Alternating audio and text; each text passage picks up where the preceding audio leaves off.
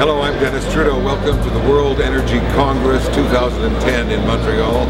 I'm the Master of Ceremonies here for this 4-day meeting, which brings together people from all branches of energy from all over the world, companies, governments, regulators.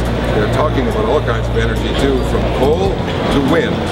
And the discussions here so far show that the next 20 years in the energy industry are going to be very interesting. We're in Montreal at the World Energy Congress, which is a gathering of decision makers at the government level, at the industry level, at the consultancy level, at the law firm level, to discuss and exchange ideas about where the world is heading in terms of its energy future and how energy can be harnessed to meet the needs for economic development of the entire planet, responding to different needs and challenges in different countries and different continents.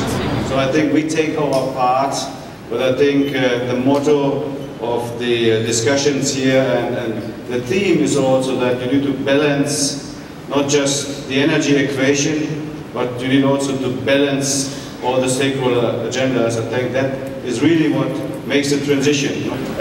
You know, the whole energy efficiency game is a game of more and more power, because power is the most efficient way of using energy. I went to the Rome conference in 2007. It was an amazing conference. For the first time, it gave me a feel for the magnitude of the energy issue. Well, you know, the themes of this Congress are how to make energy, accessible and acceptable and accountable. And the discussions here show that it's going to be a very tough balancing game, getting from dependency on fossil fuels to something else. And it's going to take a long time.